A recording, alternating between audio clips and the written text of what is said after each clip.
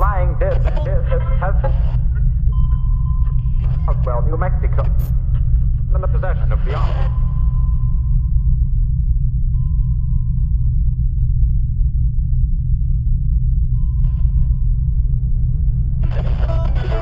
Sightings are in no way connected with any secret department of the United States.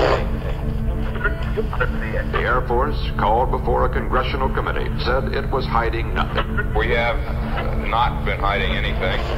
The sighting has been kept in the unidentified category. We've been perfectly willing to say that, too. The Air Force is simply treating the American people like children. They don't trust them with the facts. It was not anything from this earth.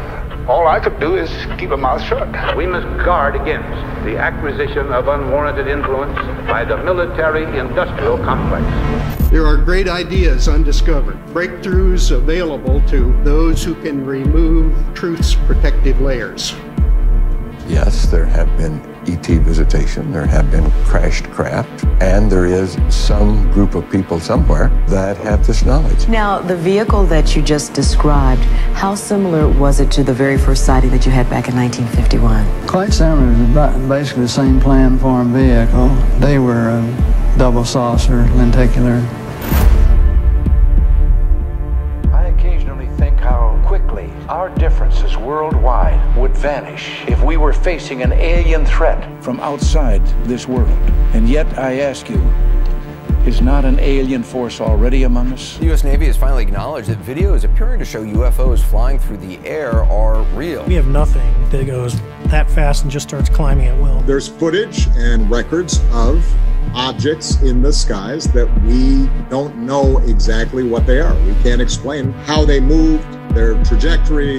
They did not have an easily explainable path. Would you ever open up Roswell and let us know what's really going on there? So many people ask me that question. I won't talk to you about what I know about it, but it's very interesting. President Obama says that there is records of objects in the skies, these unidentified aerial phenomenon, and he says we don't know exactly what they are. What do you think that it is? I would ask him again. Thank you. Apparently the military have hundreds of these encounters, but most of the time they keep it to themselves. There's a stigma, and so a lot of these sightings are simply not reported. The floodgates could be open as now the stigma is beginning to be removed. A former U.S. intelligence official and Air Force veteran claims a top-secret program is withholding evidence of alien spacecraft. Air Force veteran David Grusch is exposing what he calls a top-secret military program that has reportedly found wreckage of fully intact UFOs. Non-human, exotic origin, vehicles that have either landed or crashed. We have spacecraft from another species. We do. Yeah. How many? Quite a number. Congress this week holding its first hearing on UFOs in more than 50 years. We begin with a highly anticipated hearing on Capitol Hill about unidentified flying objects. He is going to tell committee members that he has knowledge of a covert government program to recover crashed alien spacecraft.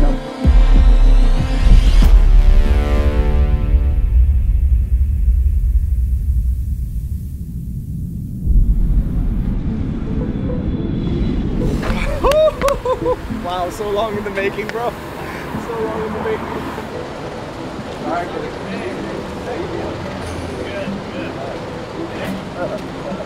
Hey, nice to meet you.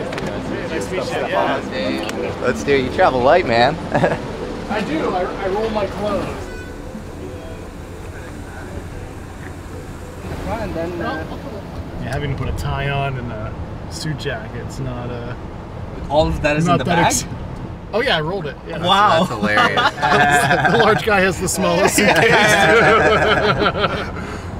too. So how did I end up in a car with the UFO whistleblower testifying in front of Congress tomorrow to let the world know that we're not alone? For that, we have to go back 3 years, where I found myself in the middle of a very bizarre experience that would push me to ask some of the most fundamental questions I've ever dared to ask about the nature of existence itself. In the fall of 2020, with no prior interest in the topic, I visited a small town in Massachusetts to talk to a number of people who had experienced a mass sighting of UFOs in September of 1969. Over 300 people from a few neighboring towns saw something in the sky that defied our known laws of physics. And it just hovered right there. Not a sound, nothing. But even more bizarre than that, dozens of children went missing that night and claimed to have ended up on board of a craft. And then the only thing I can remember after that was being levitated over on the street. I had never felt more of an unsettling disconnection between my intuition and rationale. On one hand, I felt an overwhelming sense of empathy towards these sincere humans who opened up to me about their traumatic events. And on the other hand, those events had no place in my construct of reality. Was I being lied to by dozens of people who had nothing to gain from this besides humiliation and judgment? Or is what I consider to be reality missing something? In the months that followed, I started gradually researching the phenomenon. I watched hundreds of witness testimonies from civilians and military personnel from all over the world.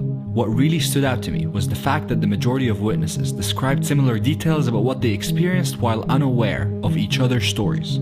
And even though the mere mention of the subject has been systematically stigmatized, in recent years, things have changed quite a bit. The Navy says it still doesn't know what the objects are, and officials aren't speculating. A Navy spokesman simply confirming to CNN the objects seen in the various clips are unidentified aerial phenomena, or UAPs. The public's interest in UFOs started rising after the New York Times published an article in 2017, which confirmed that there was indeed a secret Pentagon program studying UFOs after years of denying it. With more awareness on the issue came more pressure on the US government, which culminated in more demands for some serious answers on the UFO mystery. Then, in June of this year, a debrief article and a News Nation interview broke out about an American whistleblower who had some groundbreaking information to share with the world. To bring you a News Nation exclusive interview with a man we're calling the UFO whistleblower. David Grusch is a career intelligence official who this week is making some bombshell claims of a U.S. government cover-up going back nearly a century. The UAP task force was refused access to a broad crash retrieval program. When you say crash retrieval, what do you mean? These are retrieving non-human origin technical vehicles. The United States has spacecraft, intact craft. We do. That secret program's mandate was to find and retrieve crashed or landed UFOs in order to reverse engineer them for technology that the government can use. And since extraordinary claims require extraordinary evidence, Dave was called to the stand to back up his claims under oath for the first time in US history. Okay, but how did I meet Dave in the first place? This is the man who connected the dots. Jesse Michaels and I met in 2022 due to our mutual interest in the phenomenon, and we've since gone on a few truth-seeking adventures together. He is one of the brightest and most well-read multidisciplinary thinkers I have ever met, and his curiosity on the subject has massively inspired me. Jesse and Dave had connected a year prior to the hearing, and just a few days before it was scheduled in DC, Jesse organized a call to introduce me to Dave, which by the end of it, I was convinced that his story had to be told, and not through the lens of a distorted news cycle, but rather a meaningful exploration of his story and motives as a human. On that same call, I took a shot in the dark and asked Dave if he would let us document his story as the congressional hearing unfolded. And to my complete surprise, he said yes.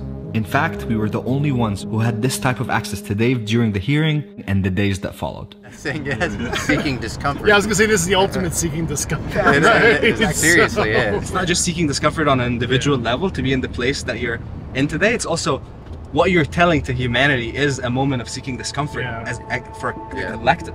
How do you expect this to go? I think there's, the people who have been kind of following the subject for years, I think it might be a little bit of a letdown because I can't necessarily say everything I know. It's like, and I'm working on trying to get more things cleared for the hearing. Like still, literally as I'm working, I'm talking to the DoD security office, like as I was getting off the plane, like, please get something approved by 10 a.m. because I wanted to be able to provide more detail. There's like a certain thing where it's like, shouldn't it be the president saying this stuff? Like, I don't want to be the purveyor of disclosure because I don't have all the data. I'm not in that leadership position, and I'm just trying to, use a public pressure to kind of, to get the executive branch to make a decision on what to release. Yeah. Did all the checks I could possibly do, within my, kind of official capacity. Realized it was real, and then kind of during that investigation, I had a lot of pushback that was very unfortunate, reprisals against me and stuff, and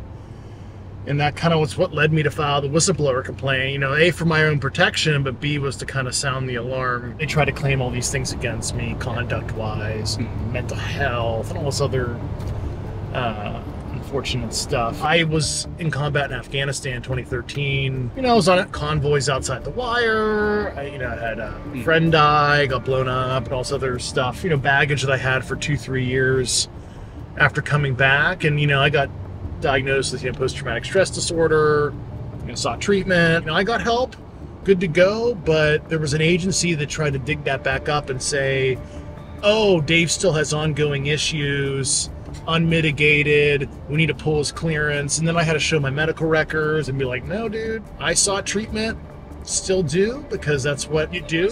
And they tried to use that against me. It was crazy. I spent basically 2 years fighting that battle, appealed it, won it, cleared of all allegations, and I still have my security clearance. Yeah.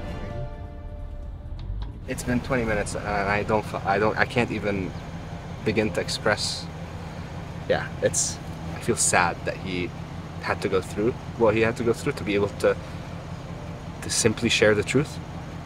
And for someone who's served the country and for that to be used against him, it's weird, because it's both an exciting position to be hearing this stuff straight from him, but also very sad to see what he went through to be in the place that he's in today. Yeah. No.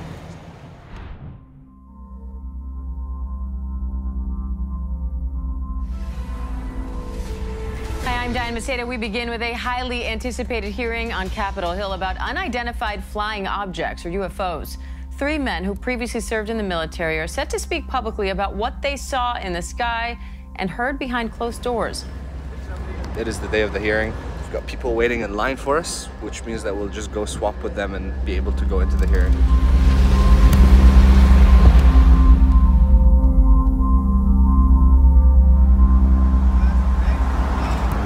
Morning. It's a little difficult, yeah. Humidity's not too bad yet, so I'm keeping the suit jacket off until honestly, it looks amazing for having been rolled up in a backpack. You gotta roll it tight. I used to go to the Pentagon a lot. I'd bring a sweat rag with me in the summer, and when I enter the Pentagon, I'm wiping my sweat off. So yeah. How are you feeling? I was a little restless last night, but I was told last night that they requested me to be cleared for a closed session after today, but the request was denied. Wow. I was blocked. So that's obvious obstruction. Yeah, hopefully I can make a difference, and I'm the guy that will inspire more people to go public.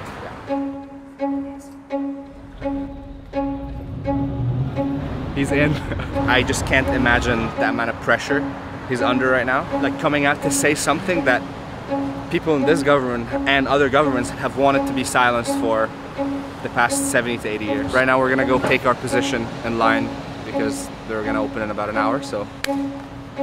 He is going to tell committee members that he has knowledge through his work of a covert government program to recover crashed alien spacecraft. Under penalty of perjury before Congress, those are the allegations that this whistleblower, David Grusch, is going to make right through these doors right here.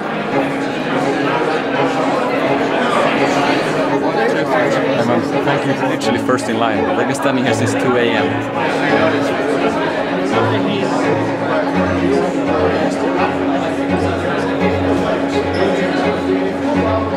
1 minute away from going into what could potentially be a pivotal moment for humanity.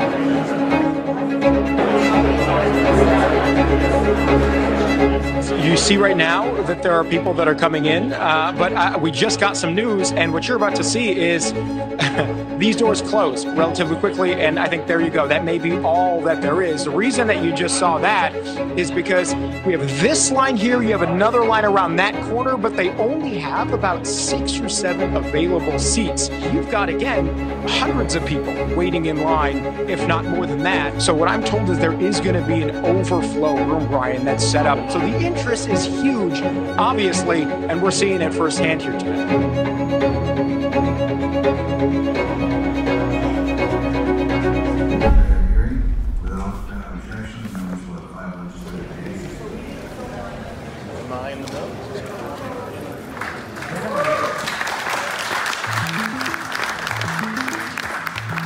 The subcommittee hearing on unidentified anomalous phenomena, or UAPs, will come to order. The UFO is emerging as a major topic of global importance. Do you solemnly swear or affirm that the testimony you are about to give is the truth, the whole truth, and nothing but the truth, so help you God? I was informed in the course of my official duties of a multi-decade UAP crash retrieval and reverse engineering program.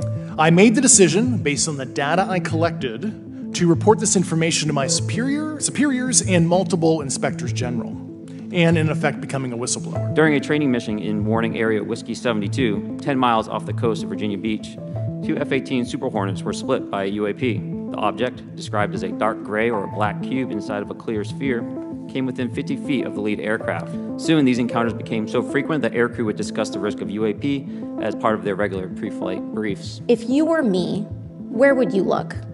Titles, programs, departments, regions, if you could just name anything.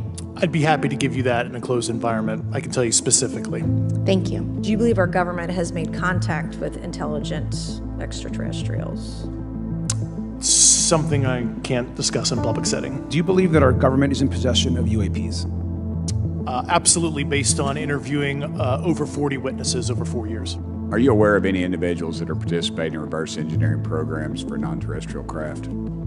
Personally, yes. Do you believe UAPs pose a potential threat to our national security? Yes, and here's why. The technology that we faced was far superior than anything that we had, and you could put that anywhere. You're talking something that can go into space, go someplace, drop down in a matter of seconds, do whatever it wants, and leave, and there's nothing we can do about it. Nothing. Do you have any personal knowledge of people who have been harmed or injured in efforts to cover up or conceal these extraterrestrial technology? Yes. In the last couple of years, have you had incidences that have caused you to be in fear for your life for addressing these issues? Yes, personally. Okay. Yeah. I just want everyone to note that he's coming forward in fear of his life.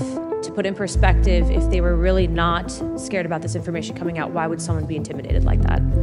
I want to thank everybody. We made history today.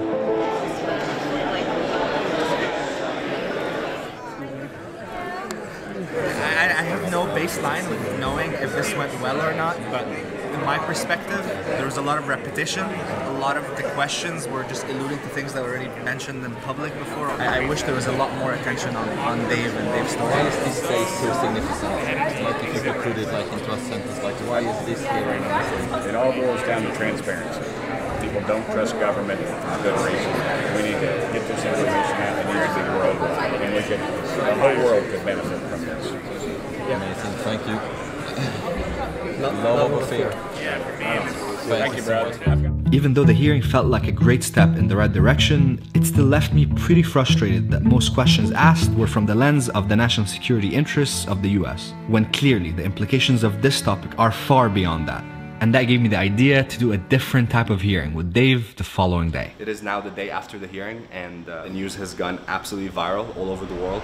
David Grusch. David Grusch. David Grusch. David Grusch. Der Major David Grusch. قال ديفيد جروش. شهادة القائد السابق في جهاز الاستخبارات ديفيد جراش. Aerial phenomena นะคะก็คือเป็นปรากฏการณ์ที่ทางด้านของเดวิดกรัช Nereden biri David Grusch David Grusch riskerar fängelse om man skulle dömas för. Num congresso sobre OVNIs. David Grusch. Es un ex oficial de inteligencia и este hombre se llama David Grusch. Technologie позаемские. Один Грэша или Груша даже. Пусть будет мистер Груш. Il faut dire que Grusch a l'air très sérieux, il est vétéran de l'armée de l'air. 好来看到这3位军官表示。空军退役少校格鲁什还爆料。一番驚いたのはこの真ん中です。元空軍の情報証拠。having friends that I had talked to about this topic like years ago hit me up being like, oh my god, what is this? What's going on? And an idea that we had honestly after the hearing is what it would look like to set up a true public hearing where Dave gets to answer questions from strangers who are coming here not having any idea that they're going to be talking to the whistleblower that is telling humanity that we're not alone. I posted on Instagram last night just being like, hey, if you are a skeptic or a believer in UFOs, please send me your most pressing question. We set up this little public hearing in the rooftop of our hotel, and now we're just gonna go out, say hi to people, and bring them up here. Going just for a bar. Hi guys, nice to meet you. Hi. Nice to meet you. Hi, how are you? Good. Alright guys, we're going to Antarctica all together. And we're the ASM is the only group of people that will show up to something they have absolutely no idea. But I promise it's gonna be worth it. I still can't say much until we get up there. Let's seek this comfort and follow me.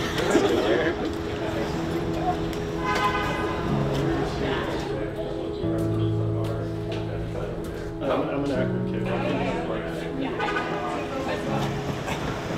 Good morning. Good morning. Good morning. Hey. I can. There you go. Perfect. We're all set up. We're all set up. Oh, cool. Public hearing. Public hearing number 2.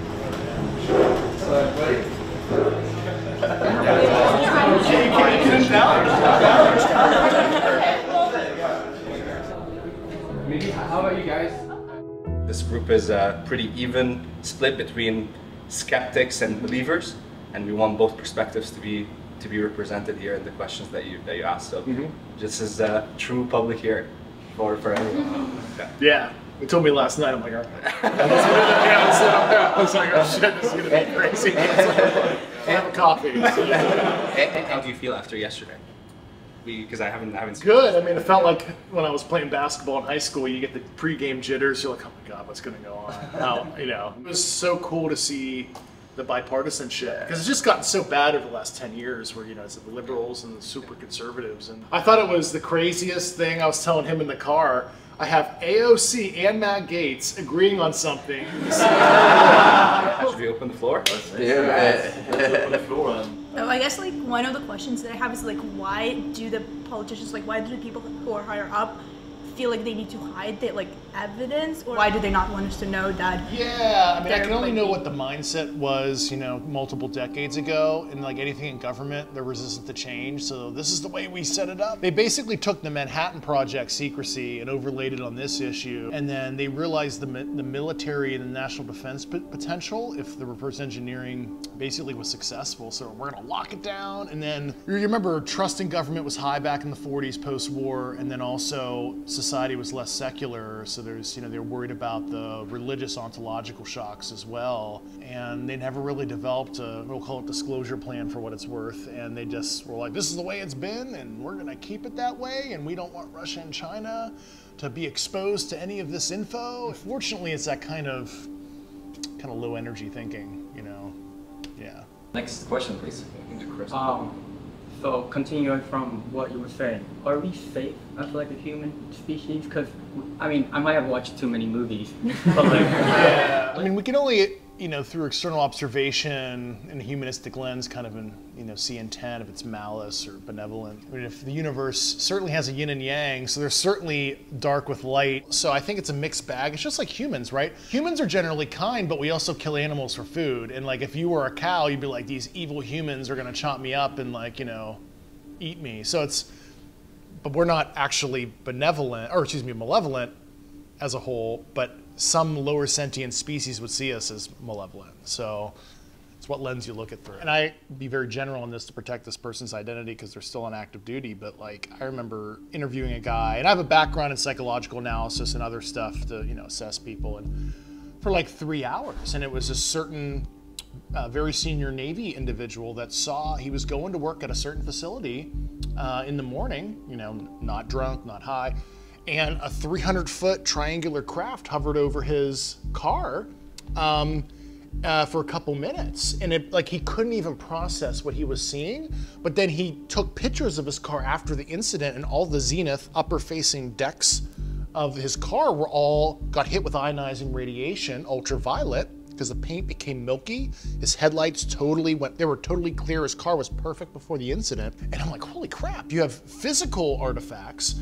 The guy we assessed, he had a normal psychological composition, no weird belief system. He's just a dude that was going to work at a Navy base, and he had a freaking huge craft. At least the physical proof he provided, he drew what he saw, no sound, these weird omnidirectional lights, kind of that classic, triangle. I'm like, holy shit, I didn't believe in UFOs, but these guys are like, they can't be lying to me, because they certainly are credible guys that have a lot to lose. He was super scared to come forward. He didn't tell his wife for 5 years. That was, I think, an inflection point for me where I'm like, okay, there's something going on that's not adversarial tech. Talking to these people that were literally in tears, telling me this stuff, because it was this emotional thing that they could not process analytically what they were seeing. It was like totally beyond their comprehension. So, for what it's worth, yeah. I've never seen anything, believe it or not, so I came in as non-believers. And this is coming as somebody who's a bit of a skeptic. I understand that the US, Russia, and China are very, very good at secrecy and maintaining that area of secrecy. But there's 180 some odd countries, 190 some odd other countries. How come we haven't seen more of this coming out from maybe other smaller countries? I mean, you mentioned Grenada, you mentioned San Marino.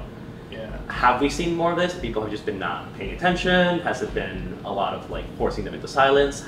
So there are certainly friendly governments both across the pond and, let's say, local to where our landmass that are for this, and a lot of them know that they got a raw deal with the U.S. because they were basically part of the secrecy through kind of agreements, like bilateral and unilateral agreements, and they're like, they kind of want to be, release me, because they do realize it was a bad deal.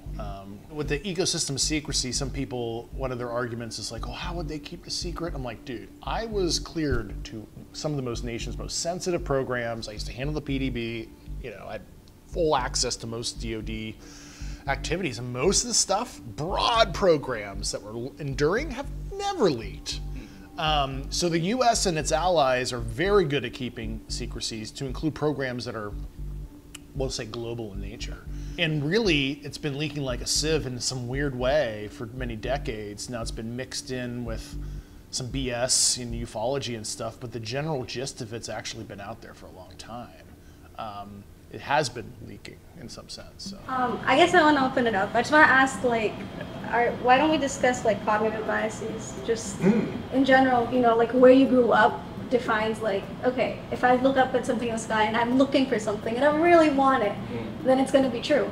Or maybe it's the fact that as a child you saw aliens that were green and they had antennas, and so I don't know. I guess I'm just wondering why we're coming to conclusions about it existing. Oh yeah. Because I'm skeptical, I guess. I think maybe it's fabricated to an extent based on our beliefs. Yeah, it's like manifesting your own reality based on your... No, I totally get that, even some of the metaphysics. And I was super careful with confirmation bias and all that. And I came in skeptical that there's the Fermi paradox, or no, because Enrico Fermi was famously well, where are they overtly landing on the White House lawn kind of thing. But because we have tangible physical evidence, at least the US government does, there is a there on their existence, but what are they for, actually, like we talked about, it's if they do exhibit bilateral symmetry and they're bipedal and everything, that's wow, what is the chance biologically for them to develop in a similar way than us? But what if it's an intelligence engineering beings to look like us for ease of contact? Totally worth looking into it, and I wish it was a area of study that wasn't stigmatized anymore, and people can here's the data the government has. Figure it out. You have a guy who's a tenured PhD Nobel nominee at Stanford who claims to have crash parts with isotope ratios not from this earth who's studying it. You have a guy at Harvard who's a head of the astrophysics department who has set up an entire institute that is setting up sensors to find these things. We should never evangelize or proselytize the answer being there are definitely aliens, but I think it's reality is a lot weirder than we think, probably due to a lot of empirical stuff that people have picked up, and it's our job to look into it. This is more about getting people to ask bigger, better questions rather than necessarily have answers. What we're creating with with Dave and Jesse, like this becomes an invitation for people to look deeper into this, and we're gonna make sure that we're gonna leave in the description like the list of things to read, things to watch, interviews to check out. Yeah, my biggest outrage was just like, wait, if this was broadly studied like nuclear physics, right? How you make a nuclear bomb, classified. Physics, not. And the sequestration of astrobiology, astrophysics, etc., where you could build undergraduate, graduate, and postdoctoral programs of record to actually study this shit openly? Holy shit, that's like way better, and we can, potentially develop novel solutions for energy, etc. Who knows? But no, it was sequestered because it's like this arms race thing. I'm like, man, this is ridiculous. And that was another reason why, I whistleblowed, yeah. Has this changed your perception on theology?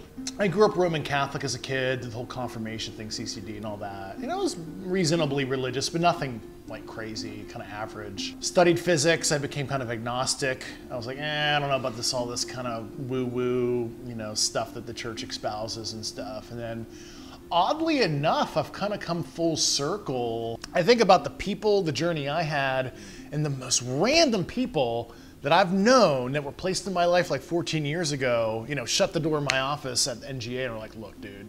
And, they started telling me all this stuff that I was, and they brought these like crazy intel reports, and I was like, I can't believe I'm even reading this.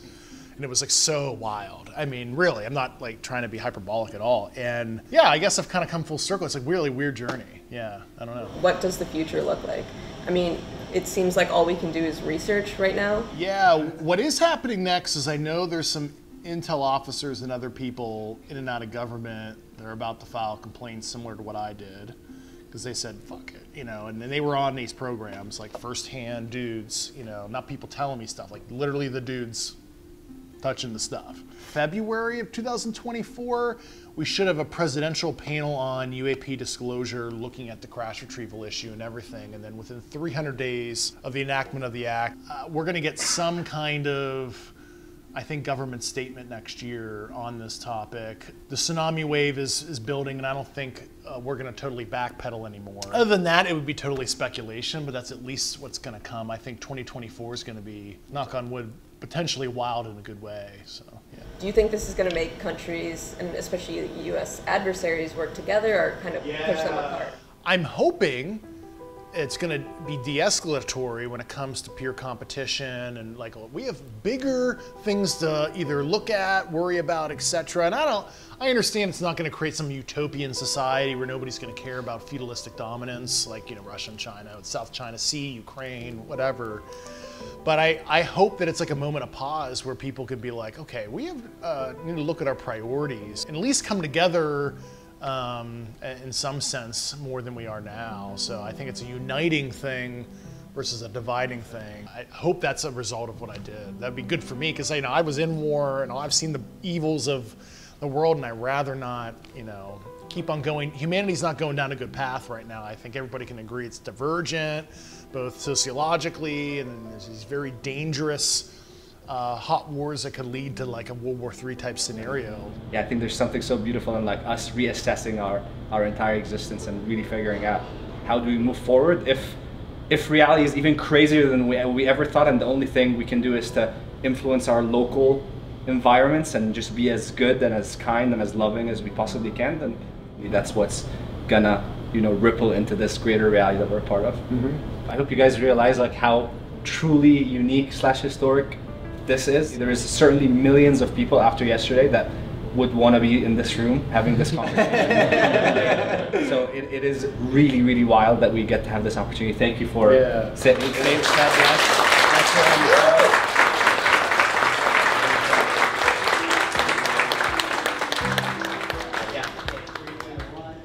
Somebody say alien!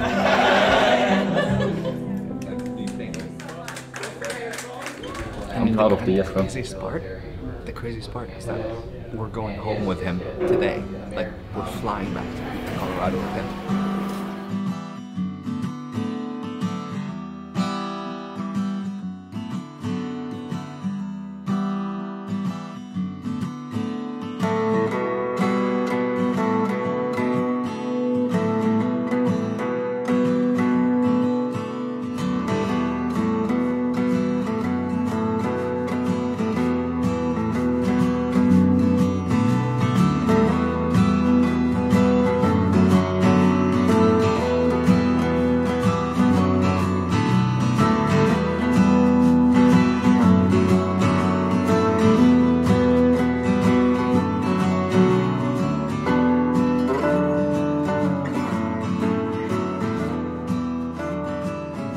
So now we're about to go to Dave's house. Everyone is trying to do their best to be as sensitive and caring about the topic as much as possible. As he said the other day, he would rather not to do this and rather want someone else to do it, but he feels that he have to do it, and he have all my respect. There's this quote saying that speak even if your voice is shaking. The thing with Dave is that his voice never shakes. It feels like he's the most confident man I met in years.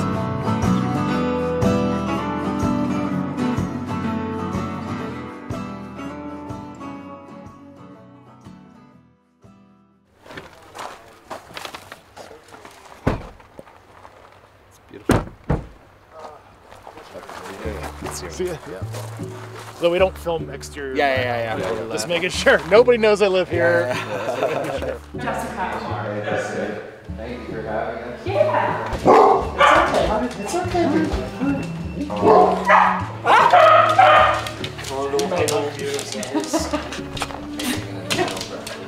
Yeah, man. I love the old Sega defense program.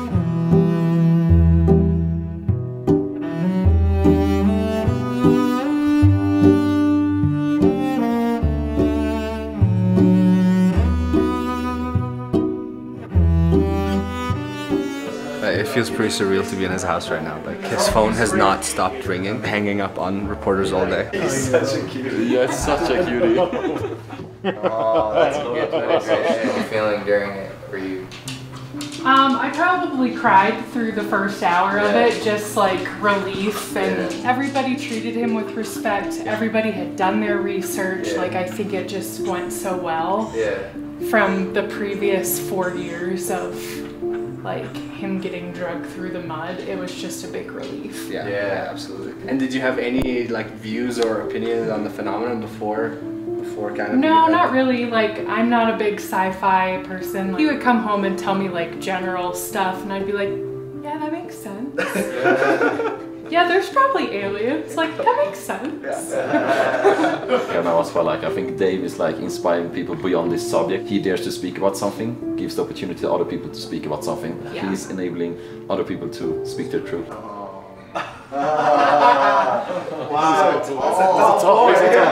That's almost so like kind of BTS style. For the next few hours, Jesse sat down with Dave for the most in-depth public interview that Dave has given to date. You can watch it on Jesse's channel, so please check it out after this one. At this point, we had all been going non-stop on the topic since the hearing took place. So we decided to have a change of pace after Dave invited us out on an adventure. I had like the fastest llama, and at the end everybody was like, oh my god, because the llama's just going for it. Oh my god. Dave ran this morning in a llama race with his wife. They placed 17th, so.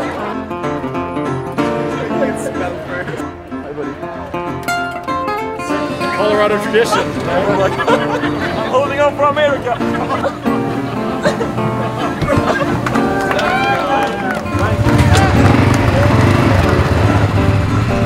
So this is apparently one of Dave's favorite stuff to do in the world, so let's do some ATV together with him. See Dave being Dave. Years ago, I minored in German in college, and I was majoring in physics, so I've just kept up with the language, you know, over the years.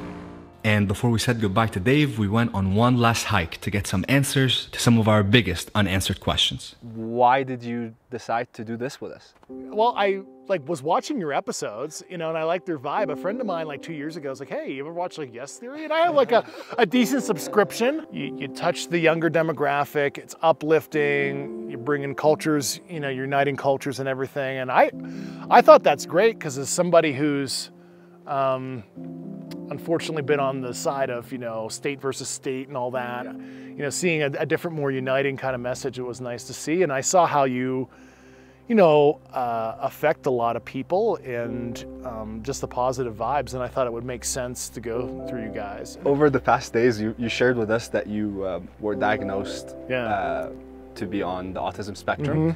Mm-hmm. How has this served you in your life and in your career, and how has it hindered you? Yeah, I mean, I didn't know, you know, that I was autistic until I was in my early 30s. And, you know, I always wondered why In my personal life, if I get fixated on something and obsessed, what was going on with that. I mean, it served me well in the government because I was super good at, doing intel and like, Dave, we want you to target this facility. Okay, you have 6 months, figure out everything, and of course I do, and it's, that was very good, but I think, yeah, it obviously causes me to be very like detail oriented. I want to always tell the truth. But your instinct is just to say it as it is. I have to, I have no filter. What would you tell like a normal person who is like processing all this? Would you give any advice? Or if you could give an advice to like a normal person watching, like what would you tell that person? Yeah, I mean, I empathize with kind of the shocking nature. It it's a weird thing to enter your worldview, right? It's holy crap. But think about it, we're just revealing another aspect of nature. It's just another discovery, like, splitting the atom, or the fact that, the solar system is heliocentric and the Earth's not in the center. So the humankind, we're not the apex of sentience potentially, and there's, other life out there, whether you believe in God or not, it paints, nature paints with a broad brush. And we're just revealing another really, I think, exciting aspect of nature that I think that'll make us feel a lot less lonely. And like what I was telling you about, I mean, like, I think anybody who's like struggling with meaning or depression or whatever, I mean, maybe this will kind of help, to get them excited. And for young people thinking about what they want to study, and I hope this like inspires people to want to know more. I mean, it's a little scary to find out some pretty shocking things that really can change your worldview, but I think it's generally for the best, yeah. A question on the people that have come forward to you, because you said that they are colleagues and people that you've worked with for over a decade. Yeah. I can't even imagine the psychological weight that is on one of the people that are in the program. How on a personal level, how are they even existing? I think that they, wanted to get the weight off their shoulder, kind of explain, what they thought was wrong, even though they signed a non-disclosure. They're patriotic, they're really good people. Like, these are not evil people or anything like that. But they thought it was a raw deal, because the funny thing is, if you're in an unacknowledged program, you don't even know what you're getting briefed to when you are like, hey, we need you to sign NDA, you're gonna be on something cool. Cool. What is it? We can't tell you until you sign. So, and then they sign it, and then they see all the stipulations, how it's enforced. We're briefed in a very threatening manner. And I think they probably wish they never signed it, right? It just shows to the cynics too, who are like, it would have come out. There'd be photos, or they enforce sort of this crazy brutally. Controls in place, brutal enforcement. Yeah. And what was the last special access program that leaked? They don't generally leak. No, people are like, oh, dude, wouldn't it be broadly leaked or whatever? I'm like, as somebody who is super cleared to a lot of that conventional stuff over the years, stuff never leaks. Yeah. It doesn't come out. There are plenty of things that are pretty serious, they're broad, that have never seen the light of day. The psychology of the typical career government worker, right? Stable paycheck, pension, maintain clearance. So if any of that's threatened, they're gonna capitulate in most cases, right? And that was basically what happened to me, but I, just decided to fight the system. I stumbled upon this, which arguably is the most interesting and fascinating and exciting thing ever. Well, why would I go back to doing my normal job and just shutting my mouth and sitting in my office and doing regular national defense stuff? Because our priorities are not even right if this other thing is legit, so. Do you think the fact that you're neurodivergent was this like curveball? Do you think that came into play because your response is so different than what? I think my response is so analytical. I don't even think about it emotionally. My divergence really helped keep the train on the tracks. Looking at this stuff. Like, they didn't consider my zest to continue the mission. Yeah. Because once you get me going, it's hard to pull the brakes on the train. Because we did something really special right after the hearing. The following morning, we just brought in the SFAM into the room, and I would say this had to be your first time taking questions from the public like that, no? Oh, 100%. Yeah. I've never done that. Wow. Ever. How did it feel to just be receiving questions that you just know that they're coming from curiosity, not an agenda? People seem genuinely interested. I mean, even if they were skeptical, that's super healthy. Like, you shouldn't just be like, oh yeah, if he says it, it's totally legit. We'll do your own lit review or whatever. And I thought it was super cool. Yeah, and that was cool to see what people were thinking. Yeah. And it gives me kind of a pulse on, non-governmenty people and what their Non-media, concerns are, not media heads or whatever, right? One sort of bombshell soundbite from the hearing is Congresswoman Nancy Mace asked you about biologics. If you believe we have crashed craft, stated earlier, do we have the bodies of the pilots who piloted this craft? As I've stated publicly already in my News Nation interview, biologics came with some of these recoveries. Yeah, I mean, it is a mind-blowing side of it, right? It's a little easy to imagine, an artifact or whatever, but when you start talking about, the biological side of it, it really throws you for a loop psychologically. It did for me, and I talked to the people that were on that aspect of the program, if you will, and I mean, it comes with the territory. I mean, buckle up, I guess. It's a thing. Were they alive? Were they dead? I don't get into specifics. Okay. Yeah, I know a lot of that stuff. Out of curiosity, why are you allowed to say that NHI pilots came out of the craft, but you can't go more into that's all I put in the pre-publication stuff that got approved. I mean, got it. I could go back and ask for more. Any specific knowledge I garnered when I was on the other side of the door, if I want to talk about that publicly, everybody who has had a job like I have has to submit it to a thing called DOPSR at the Pentagon, DoD Pre-Publication and Security Review. Even if it's about this stuff. Like, I know it sounds insane, but like, you literally have to say, like, this is what I want to talk about. Why do you think they approved it? Catch-22. So they'd have to self-identify and highlight their concerns to redact. So the office who would propose a redaction, say it's a 3-letter agency or whatever, so they would have to self-acknowledge. So I think when I submitted that, they had a choice, right? Either we try to sequester Dave's ability to speak publicly and try to tell him no, but then we have to give him a reason and tell him what organization said no. If it got redacted like that and it cited what organization and what security reason it is, I would just publish that. And then the public can make its own interpretation why the U.S. government's withholding information about that kind of thing and wanted to sequester my speech. You were also honest in the hearing and definitively said you hadn't seen the bodies. Is that Not right? personally, no. Not personally? No. So just people who very high trust, you had sort of, a lot of intersection with career-wise with them.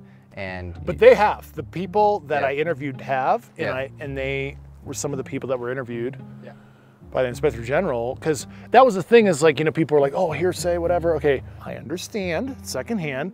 I literally brought the people firsthand to the authorities.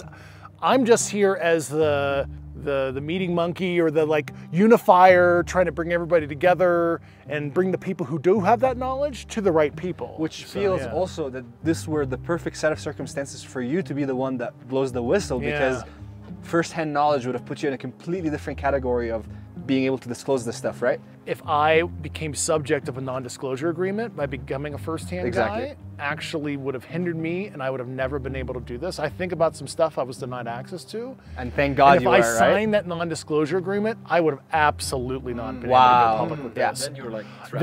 I would have been trapped. Fascinating. So it's actually weird that my lack of that, but knowing the people that do though, and I brought those people to the IG, is the only way I was able to get. So the actual reprisal stuff and the access denial stuff actually enhanced my ability to operate. But I will tell you, I've talked to these people in the program, they are just so afraid because the way it was enforced over the years, the threatening nature of some of their indoctrinations where they're like, this is treason, you're going to Leavenworth if you ever tell anybody not in the program. And oh, by the way, what's the penalty for treason? Oh, right, execution, right?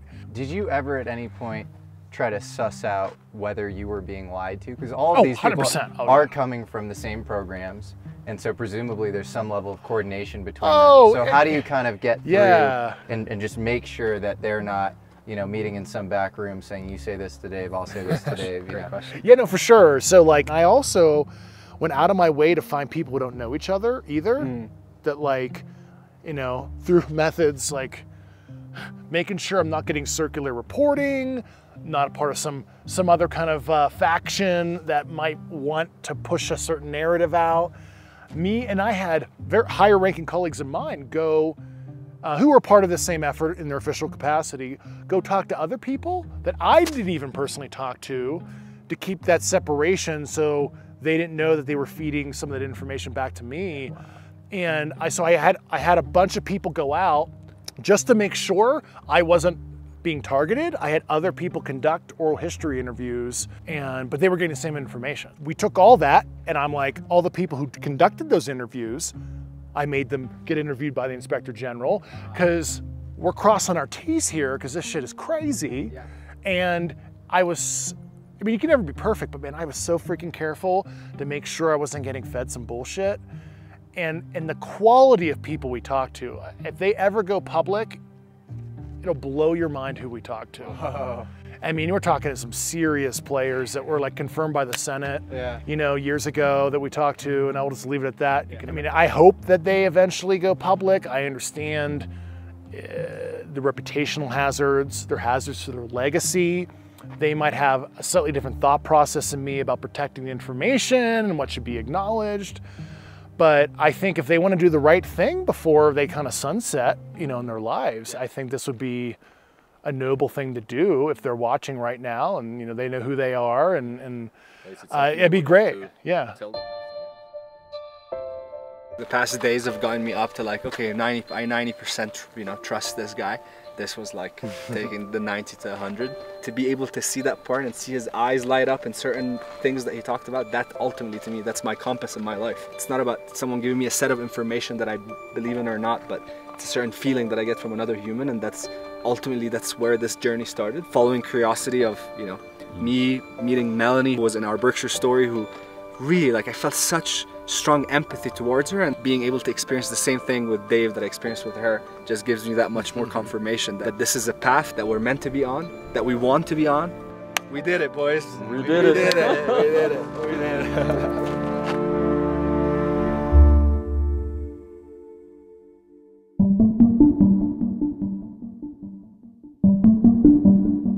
One of the most prominent and credible characters in the UFO world today is Dr. Gary Nolan, a name that you heard here a couple of times already. Gary Nolan has publicly stated, you know, he had weird stuff with the phenomenon as a kid. And this is a Nobel nominee, world-class cancer researcher, tenured professor at Stanford, extremely intelligent guy. And, you know, he espouses like, look, I had a, you know, personal connection with the phenomenon. There is a lot to be impressed by in regards to Dr. Nolan's accomplishments. He is an inventor, immunologist, a professor at Stanford University, a Nobel Prize nominee, and the list goes on and on. In my opinion though, what I find most impressive about Dr. Nolan is his courage to be outspoken on his beliefs on the UFO phenomenon and his personal experience with it. Jesse connected the dots once again, and Dr. Nolan agreed to meet us at his lab at the Stanford School of Medicine. This was developed by one of my postdocs, Mike Angelo, who's now a professor here. It actually reads metals. It's in a vacuum. That's an ion gun. Yeah, I was putting them in. Yeah, there it is. And then you start shooting ions. I searched along the cell boundary side. I'm so dumb right now. Hello. Seeing some UFO pieces. Yeah.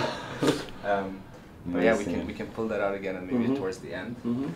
Has discussing the topic and going deeper into the research affected your career negatively in any way?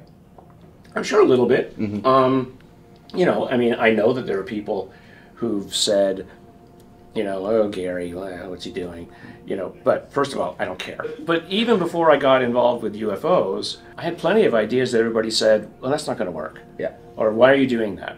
And it's like, I know it's going to work. Because people pushed you back on like wanting to start companies earlier on in your career, right? They said you shouldn't, you're an assistant professor, you shouldn't be starting a company.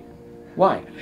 I mean, if you let other people define your life and what the questions you can ask, stop. Amen. Right? Wow. So just go for it. No one else is going to do it. If you are have a burning desire to do it and you're going to let the people stop it, imagine other people who don't have your confidence, who are also being stopped. I've always thought that if the implications of the secrecy around the phenomenon, if true, then it's probably the biggest violation against science that has ever existed. Right. Because we've kept it secret, we've prevented some of the brightest minds that have walked on this planet to look into it. Right. That's infuriating. Oh yeah. Oh, for me, what infuriates me is lost potential. Yeah. And so that's an example of lost potential. You know, my personal anecdotes are not enough. if I want to convince scientists, there has to be a scientific approach to the whole thing. And now I'm sort of in the right place at the right time with the right tools and the right talents to do it. I mean, it's almost amazing that I have the kinds of analysis tools in my laboratory alone that are sufficient to allow me to ask some of the questions that will answer what some of the materials are and how they're put together.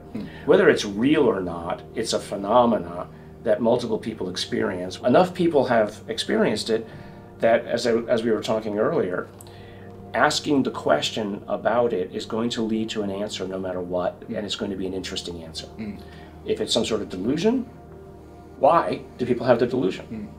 I mean, that's the easy way to explain it away. But if it has some kind of reality, that's even more interesting.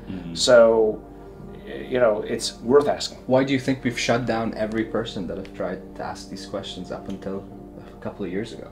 People have a mindset about what reality is and how it's composed. You could probably go 1,000 years ago to a village somewhere and say, hey, there's a bunch of people who live in the next village, or that on an island somewhere, and they, you know, they don't look like us. And you would get a lot of people going, oh, I don't believe it. Because it's effort to change your worldview or to use your brain. And so I think that's just sort of, it's built into our psyche to be inherently conservative. There's something worth studying here. It is not understandable in human terms. I look at something like that and I say, wow, okay, I can now imagine all kinds of different possibilities of what it might be, which as a scientist gets me excited. I don't mind a critic. I just don't want for you to position it to shut them down and not ask the question in the first place, because that is what holds everybody back. Yes. You know, suddenly I had in my laboratory a whole bunch of instruments of different flavors that could work on metals. And so around that time, I bet Jacques and others, and I said, hey, we've got this stuff, you know, and here's like a whole bunch of them, right? We've got this stuff, much of which is metals.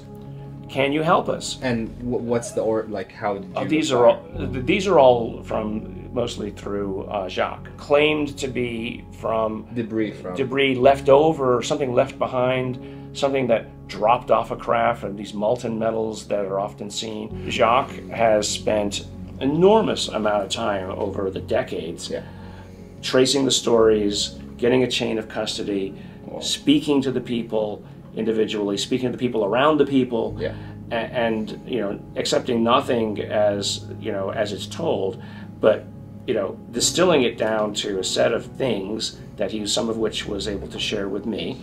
From how many countries some of this debris? Brazil, United States, France.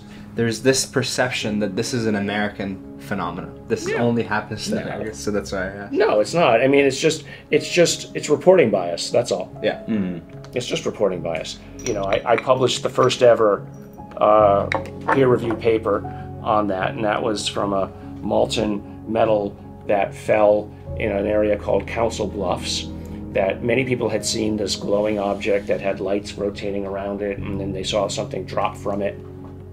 And it was glowing, and then they arrive, including the police arrive, and there's a big pool of molten metal on the ground. Okay, why? What is it? So I look at this, and it's interesting in and of itself, but like, well, okay, well, why does a UFO need to drop molten metal? I don't know. So when you look at that, or you look at another one, this is from somebody in Australia, which is another metal that dropped off of something. And he has, I mean, I have big chunks of it. It's like, he says, this just, you know, it has a story behind it that is worth, follow up. And so, okay, well, that's not the same as that. Yeah. Okay. Variety. So, and there's another one that I've got, which is from here in California. And so here you have 3 or 4 different things that appear to drop something. They have a good story behind them. And so what's the similarities? What's the difference? What is it? I don't know yet. And again, I'm not going to say this proves anything. Yeah. I'm just going to say here's the range of things that people have, and here's the stories that go look in the appendices about what the details of the story, and here's what they're made of. What's the most interesting data right now that you found? Looked at certain isotopes in the material and found that one of them had natural magnesium ratio and the other had magnesium ratios that were so far off Earth normal. But the only way you could interpret them, frankly, is that they were engineered. Or they were part of an industrial process that resulted in them. Because there's no reason to do it. I mean, right now we just use the mix. We use whatever we dig out of the ground, and it's got 80%, 9, and 11, let's say, of the 3 different isotopes, and the percentages adding up to 100. And we use it. But it turns out that actually physicists and chemists are starting to realize that there are subtle differences that can be used to accomplish electronic goals down at the atomic level that the general mix doesn't do. People have done sort of like elemental and some isotopic analysis of these things, but I'm going to go to the next level. I'm going to get the atomic positions of things in a volume to show how the atoms are organized. So you're basically developing the instrumentation now to be able to even go deeper. Yeah. Well, there's instrumentation available that I'll use to do this, but I'm tweaking it in a way that will make it even better. For a closing question, if you have a message to the world at this very interesting moment that we're living, as we're seeking discomfort and realizing that we might not be alone, we've never been alone. Well, I think that, I mean, if seeking discomfort is the catchphrase of the moment, realize on the other side of discomfort is pleasure. And if pleasure is information, and for most people like me it is, then this is probably the most pleasurable moment ever. That we will realize that we're not alone, that there's others, and to me it's actually a hopeful moment. Yeah. Because if we're living on the edge of disaster and apocalypse, and just look at the zeitgeist of the moment in the movies. Every other movie or television show is about an apocalypse, and I'm tired of them. Here you have a civilization that has made it past that inflection point. And they're here, perhaps, if anything, only to show us that you can do it too. How's that? Beautiful. Amazing. That's what a great... Amazing, yeah. I can't believe what I just held in my hand. Me too. If true, this stuff came from unfathomable places in the universe. And it's been years of collecting this stuff. This is not something that I just found now. They've been like collecting it for years. One of my favorite characters that I've gotten to know in my studies is Dr. John Mack, who was chair of psychiatry at Harvard. He's the one that inspired me, his approach, because he was approaching it from a lens of empathy and just like really listening to those people that for their whole lives were just shut down and silenced and told that they were crazy. Like, why the fuck did we do that with our fellow humans? Hundreds of thousands of them, if not millions of them, that have shared stories, and we were like, fuck you, you're crazy. Like, what was that? Like Melanie's story. Yeah. I want to figure out what that is first before I try and like ask the bigger questions. Almost stories have the power to change the world, and we just wanted to tell a story that is true to us, a story that represents this, the inner journey of what I personally went through over the last 3 years, since it's been such a big part of my life that I never got to share. Especially with Melanie, like there was always. Melanie is the one that I connected with on a personal level the most, and there was always I've been in touch with her over the past 3 years and we text back and forth, but she's the one that I was most curious about because she's the one that spoke about what happened to her the least. It wasn't a part of her, like it didn't become a part of her story. That's why I think there's so much more to dig out, like, I just saw this comment from the video 2020, someone saying, I went into this fully expecting to laugh and probably roll my eyes a good bit. Now I'm sitting here with chills, too scared of my new perception of reality to go to bed. It's exactly what people are expecting when they hear about UFO and aliens, that they're gonna laugh, but then a new perception of reality can be created, and hopefully not a scared one, hopefully an inviting and loving one. Just the willingness to be open to a new understanding of reality. Like, we can be so closed off because we want to protect the world we've been conditioned by and the bubble we've created. Yeah, if anything, I hope that people watching this will watch this with an open mind, that it's maybe possible that I can expand the way I see this.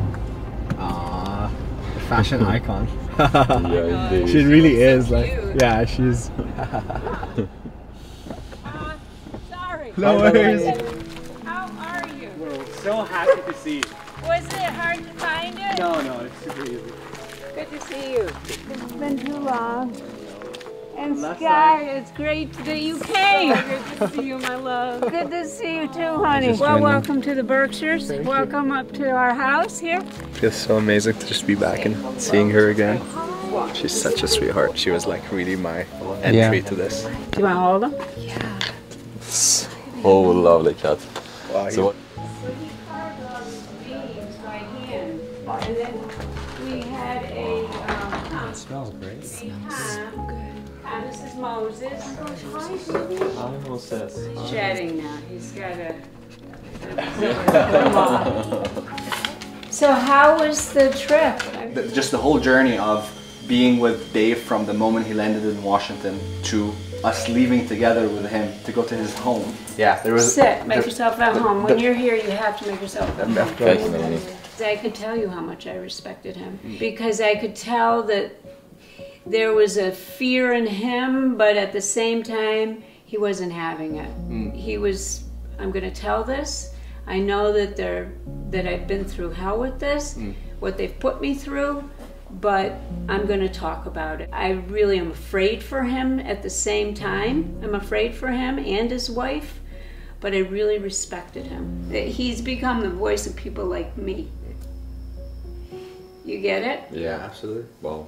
He knows the things that I can't talk about or the things that I saw. He knows what they're talking about. He's protecting someone like me that doesn't have a voice. I was beaten down as a child. It happened my whole life, but I was so beaten down as a child. So someone like him that comes forward and speaks to it, speaks about it, he's my hero. He is my hero. We're gonna definitely let him know that. Thanks for being an icebreaker. You too. Yeah, I love you. Bye, Melanie. Speak soon. We will. We will. What a woman. Hey, what's up? We just left Melanie's home in the Berkshires, and there's something that I just needed to tell you right away. We asked her what the hearing meant to her, and she just started tearing up. How you spoke gave her a voice and gave to everyone that has gone through an experience like that. It was so emotional, and I just wanted you to know that like the people that have gone through things are seeing you and appreciating you for what you've done. And it was so beautiful to just witness. So yeah. We left Melanie's with a full heart and hope for a future where more people can speak their truth without fear of being silenced. For me, this journey has been less about trying to figure out what the phenomenon is and more about why we failed to believe each other for so long. Are you sorry now that you did tell people what you saw? Yes, I am. I am sorry because not that it's not the truth, but it's just the idea, the reaction of the people. They think you're a nut. Tell you the truth, that's just what they figure you are. I hope that we've managed to spark your curiosity on the phenomenon and deepen your empathy towards the humans who've risked it all to share their truth with the world. Let this be a moment where we choose love over fear, curiosity over skepticism. The human spirit has always sought to explore the unknown, and now we have to do just that. So let's come into it with an open mind and cultivate a deeper understanding of our existence on this beautiful planet. May this be a quest for truth, love, and humanity. I think that in space there's no love, and down here there is. There is love. Yes.